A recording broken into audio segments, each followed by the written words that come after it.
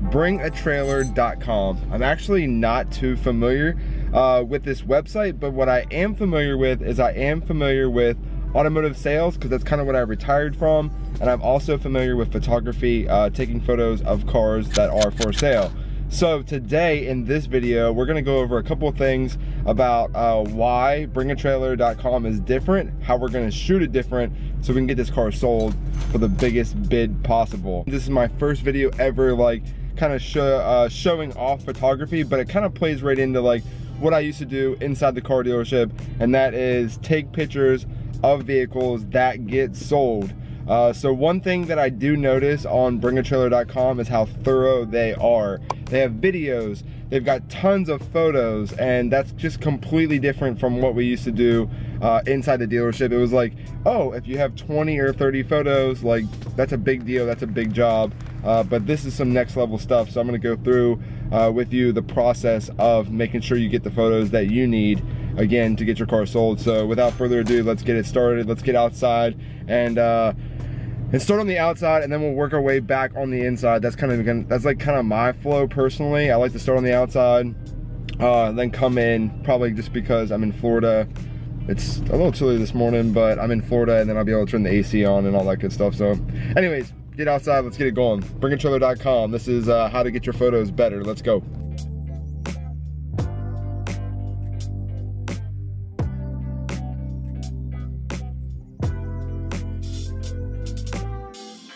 The very first step for me anyway is to find a location. I've found this spot, and if you've seen a couple videos, you know that I've shot here a couple times. It seems like it's kind of quiet. There's not much traffic, and it's kind of sleek. It's kind of cool. So that's what I've done. I've just lined the car up in a spot to where I know that I can get the whole way around the vehicle. Some of it does require me to go back kind of like in the bushes a little bit, but that's cool. And then my final shots are gonna have these big stacks right there.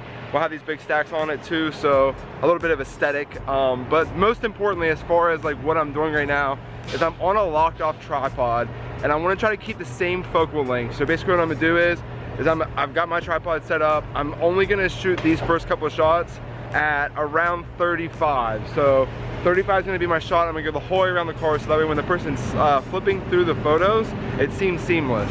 So that's the first part. I'm just gonna go around the car right now and get those first couple shots.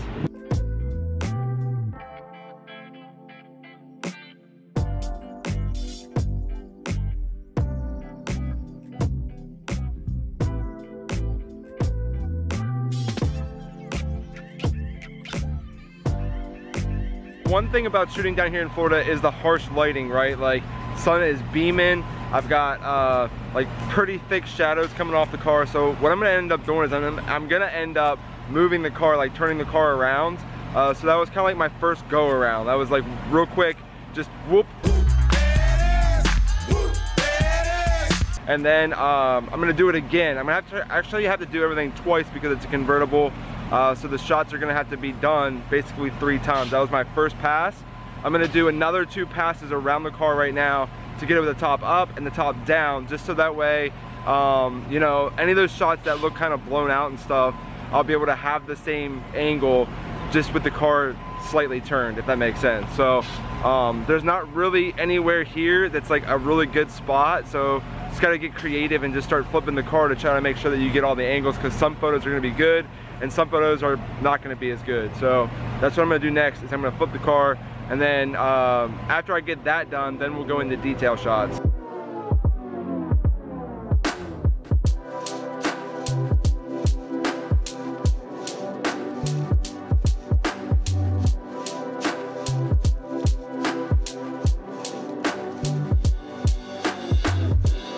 I just went the whole way around the vehicle. I just got all of my detail exterior shots, including the hood and the trunk where the motor's at.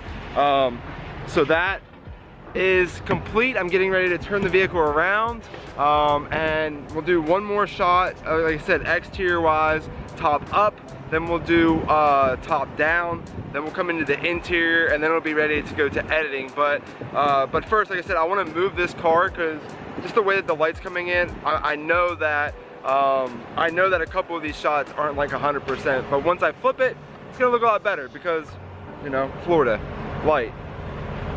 And I gotta say, I no longer need a sweatshirt. It's getting to be pretty smoking, pretty hot out here. Check this out. You know what's cool about a Porsche? Just straight up, left side, right there, left hand. Porsche, the ultimate car for vloggers. Yeah, you get to hold it and just go straight left-handed.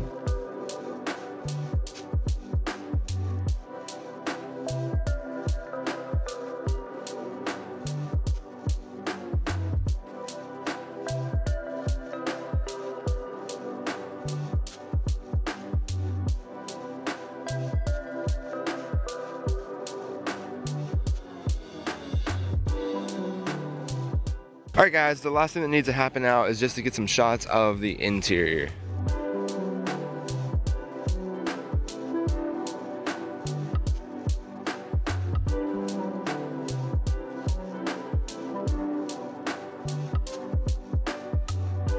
And so it ends like that. That's where it ends at. So basically I took those photos then, I went back into my editing software. Everything that you saw was post-edit. So that was about another, I don't know, hour and a half's worth of work to get all those like just purified, just make them look nice.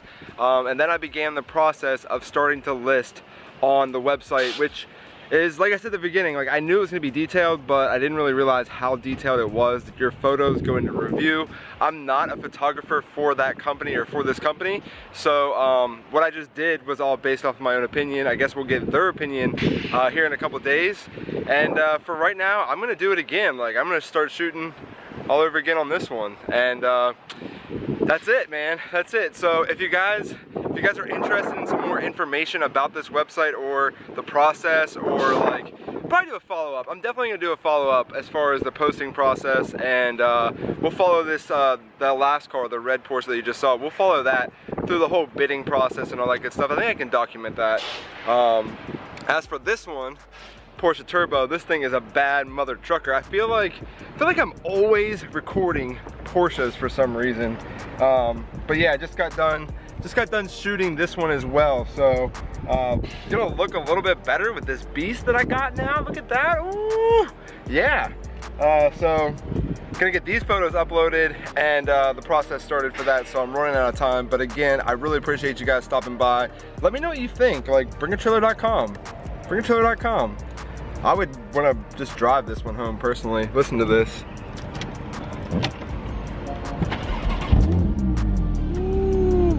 She bad. She bad. And she's about to be for sale too, so be on the lookout for that. Porsche Turbo. Have a good day, guys. Appreciate you being here. Cody Reed. If you haven't already done it, click the subscribe button. It means a lot. It helps a lot. And yeah, we'll see you in the next one. Double deuces. Appreciate you being here. Have a good day.